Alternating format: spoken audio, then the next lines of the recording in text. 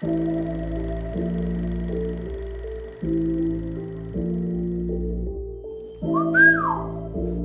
All right. We got a light setup going on. All right, you guys, what is going on, man? Welcome back to another King Japes video. Now, it's been a minute since I've talked about any Leica gear on the channel, and today I want to do kind of a long-term review of the Leica camera that I do own. This is the Leica M2 right here. I want to talk about, you know, the setup that I have on it, the lens, some of the accessories that I use for it, and overall just give you guys my thoughts on the camera, as well as talk about if it might be worth it to buy a Leica film camera moving forward now in 2021. Now, this episode is brought to you guys by Squarespace, and I'm going to talk a little bit more about them later on in this episode and how they've positively impacted my photography. But for now, you guys, let's jump into, you know, whether or not I think a film Leica in 2021 would be worth it, and just a long-term review, because there is a lot of change going on in the film industry, and you guys might want to hear and consider that before purchasing one of these things.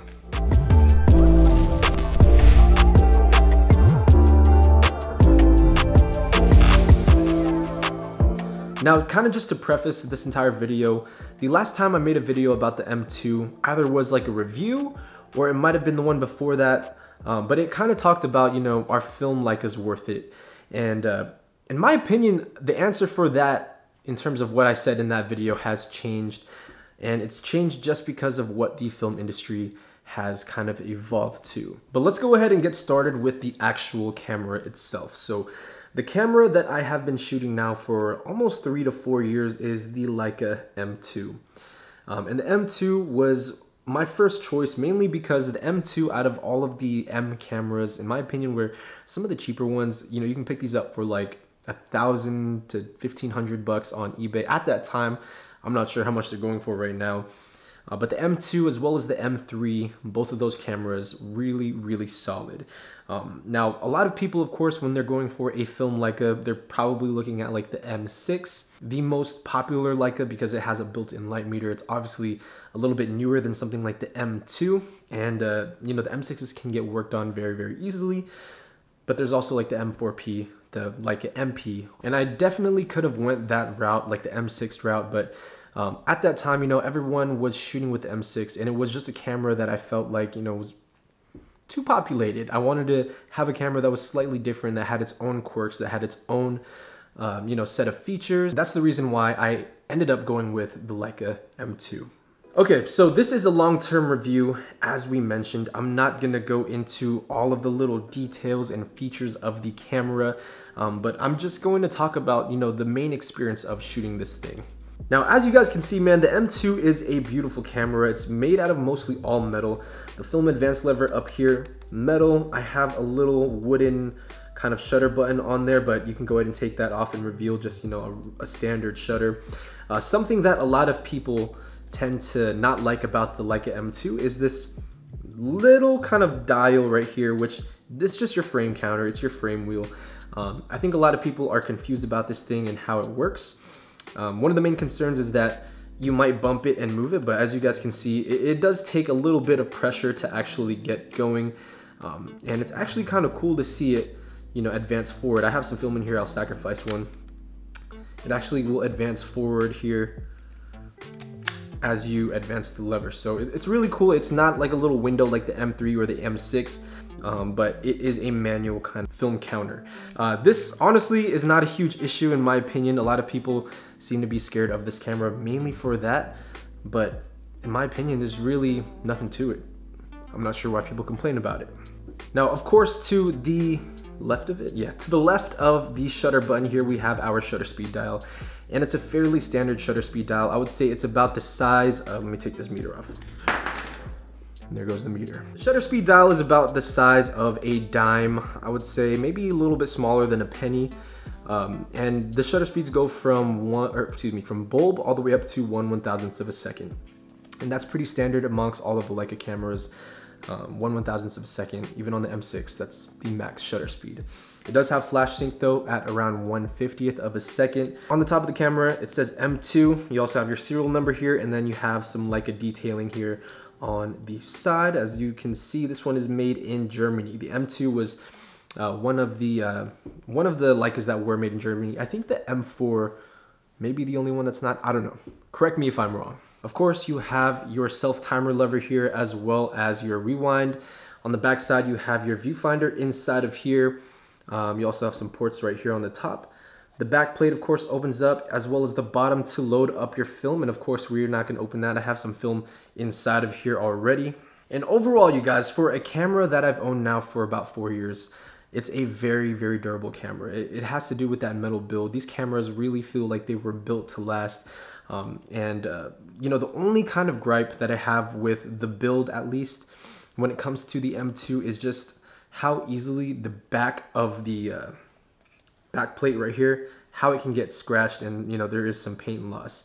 Some people have, like, you know, the black M2s. I have the silver one, and so a lot of the dents and dings that you see on the bottom here aren't too noticeable, but on this back part right here, it would be nice to kind of clean that up, maybe even get it painted. Doesn't bother me. I think, you know, little dings and little scratches add character to any camera. And for being a camera that is almost a daily driver for me, the M2 has been through hell. It's been through multiple protests. It's been through the rain. It's been in the Philippines. I mean, this camera has really been reliable. This is a workhorse camera. Mechanically, it works very, very great. No complaints about that whatsoever. Now, one thing that I really do love about the M2 personally is the viewfinder.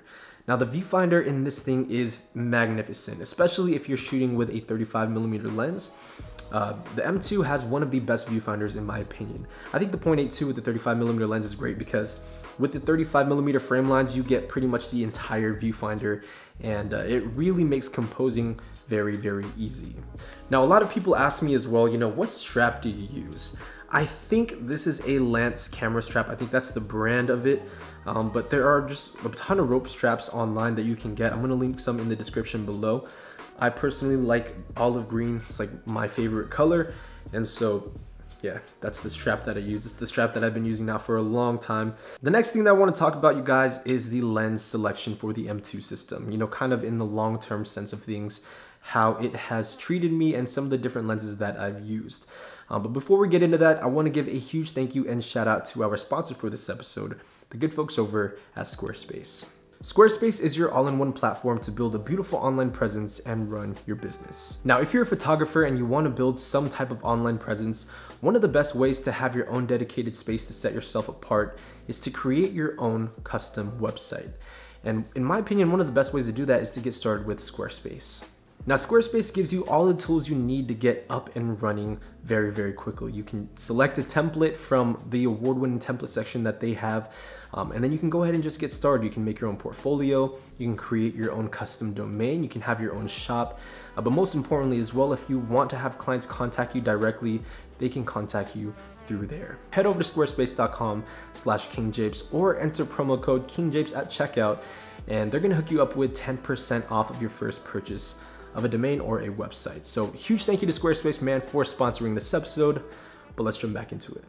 Now, in terms of lenses for Leica cameras, I think there's a huge ecosystem that is available at all different price points. So on the lower end, you can spend anywhere from like $150 to $200.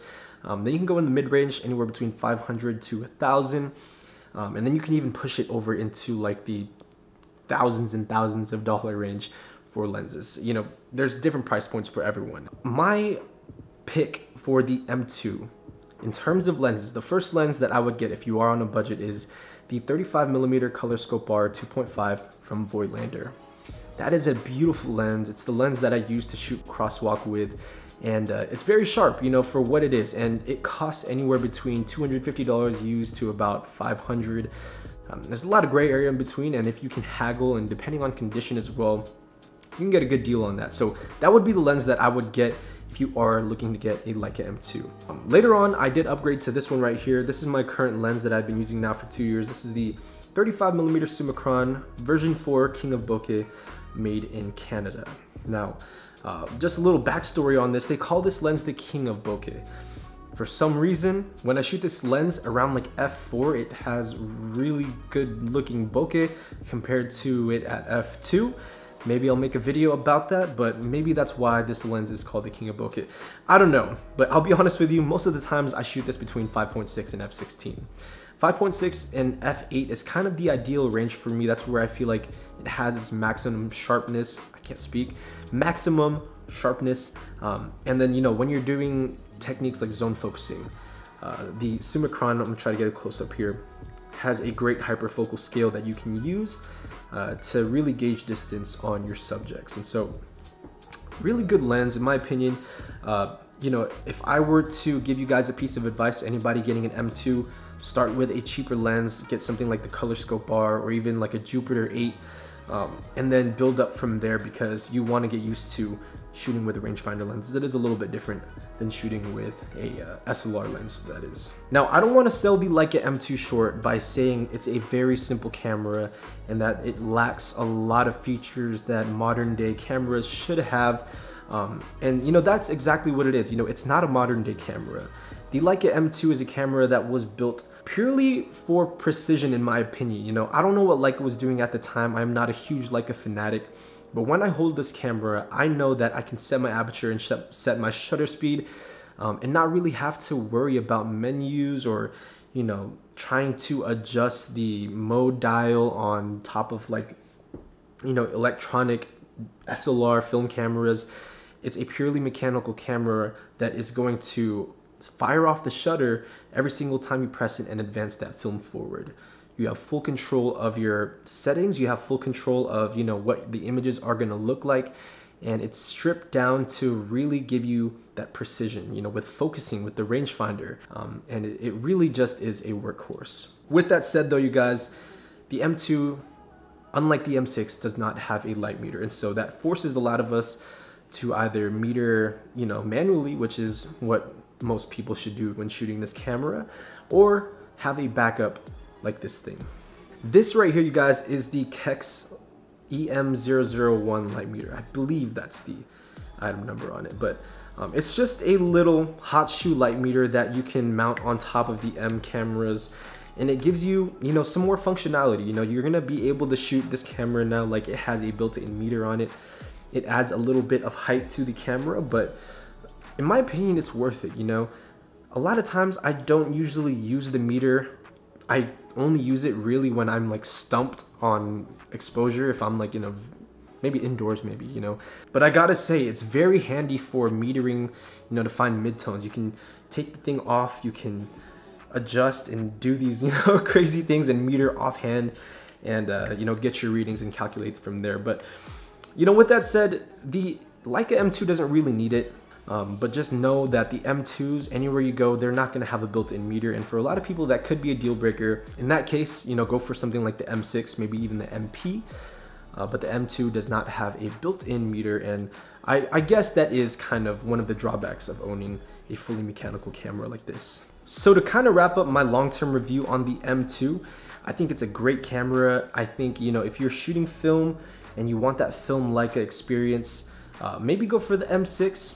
But if you're looking for something a little bit more stripped down, something a little bit more kind of like, you know, if you were to put it in car terms, like an old school Jaguar, that's the best way I would describe the M2, man. You can feel all the bumps, you can feel, you know, really in tune with the camera, and you get full control over it. If you're looking for an experience like that, definitely try to pick up an M2. It's a great camera. And do I miss, you know, not having a built-in light meter? Not really, man. You have so many options out there nowadays. You don't really need to have one built in anymore. I want to talk a little bit now about, are Leica film cameras worth it in 2021? Now, as you guys know, there have been some huge changes in the film industry. Fuji just, you know, announced that they were starting to take off some of their film stop production, I should say, on a certain slide film that we might be making a video about here soon. And that leaves, you know, all of the film shooters confused with the direction in which film photography is headed. It seems like every quarter or maybe every year we're starting to see film stocks getting slashed off of the production table, and you can probably count nowadays, you know, with your fingers here, how many film stocks we have left to shoot. Of course, we got Porsche, we got Fuji Superias, we got Cinestill, we have Lomography pushing out film, but there's no real kind of improvement, in my opinion, at least for selection of film stocks, as well as even chemicals. And you know, it's starting to go back on a decline. And so with that said, buying a film Leica in 2021 is honestly risky. You're spending anywhere between $1,000 to $2,000 on a camera body, and you're gonna be spending more on a lens, and you just never know when film is going to completely die. If you're a die-hard film photographer and you want to take these Leicas to your grave, then go for it, man. You know, if you want to shoot that, you know, and feel that experience with the Leica cameras, go for it. I'm not saying don't, you know, reach for one of these, but I would think twice. You know, if I didn't own a Leica and I wanted to get into it nowadays, I would probably just, you know, if I'm shooting film, stick with my Nikon F3 or my Canon F1s, my Minolta X700. These cameras are great, but in terms of just where film photography is headed, you know, it's a gray area right now. It's kind of scary. We don't know how many more years of film photography we have. And so if you are serious about shooting a Leica film camera, hop on it, get on it now, and enjoy the damn thing, because I'm still gonna shoot this. I know the rest of these, you know, people who've been shooting Leica film cameras are gonna shoot it till film is gone. But you know, it's an investment you need to think of before you go 100% into it. So would I recommend one? Hell yeah. You know, get yourself a Leica film camera, go and enjoy it.